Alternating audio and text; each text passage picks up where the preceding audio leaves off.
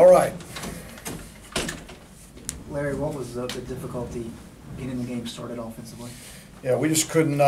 We couldn't get anything going in the first half offensively. We never got our running backs to the second level, to the linebacker level.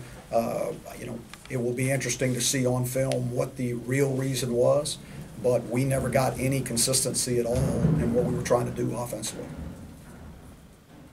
With the pressure, the struggles that Nathan had, especially in the first half, was that just a combination of the line not giving that much protection, or was there something that he was maybe doing that he either corrected later or still needs to correct? Well, I mean, he's still, no matter what, whether you get pressure or not as a quarterback, you still got to make the right decisions. And so unfortunately, we turned the ball over 4 times today.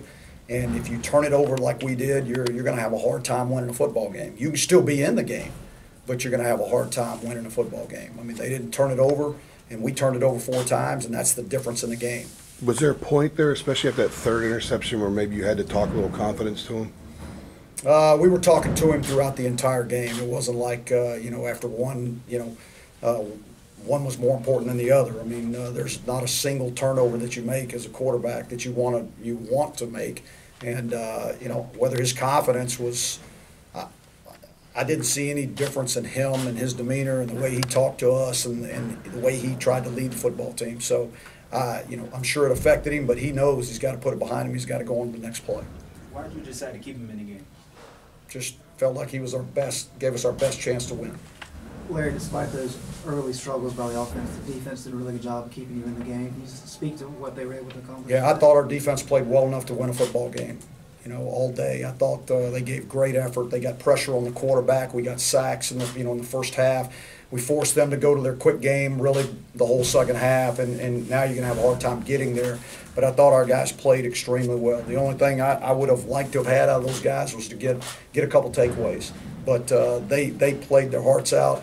We were aggressive. We tackled. I thought we played really well on defense. Was there a player or two that stood out on defense that you noticed and what he did well? Oh, I mean, there were times up front that I thought our defensive line was they controlled the line of scrimmage, and there were times on pass plays, there were times on run plays that I thought that our defensive line did a really good job of controlling the line of scrimmage. I thought, just from a little bit that I was seeing, Cole Holcomb was all over the field, and so was Dominique Ross, and then I saw Britt making some plays. I mean, so I have to look at it on film, but I thought as a team defensively, I thought that unit played extremely well. Coach JP said last week, he talked about the progress that Dominique has made, especially since he got on the field late last year and saw some stuff on film.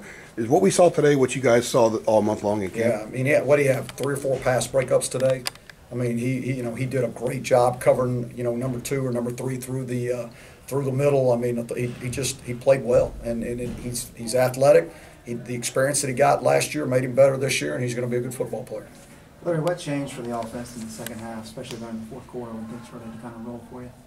You start, you pick up a first down and you start getting some confidence, and you realize that you can do some things, and then you get a little consistency, and all of a sudden you start moving the chains, and that's the way the offense is built. You move the chains, you can get some tempo going, and you can put a defense on their heels. So why did it take so long?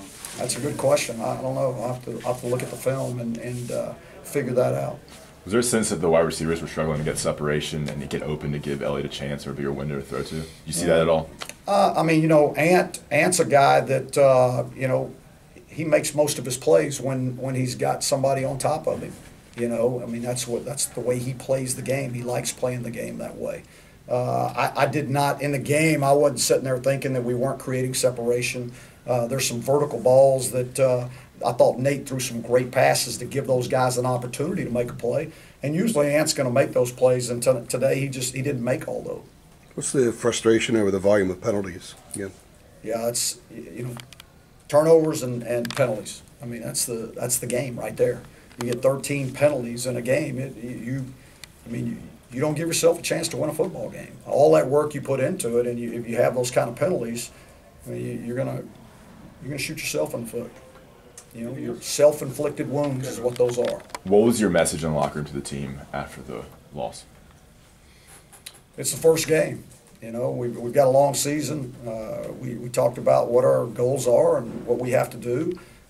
You know, the most important thing we're going to do right now is start the recovery process for this next game. And then this next game is going to be the most important thing we have. All right, thank you, folks. Thank you, Coach.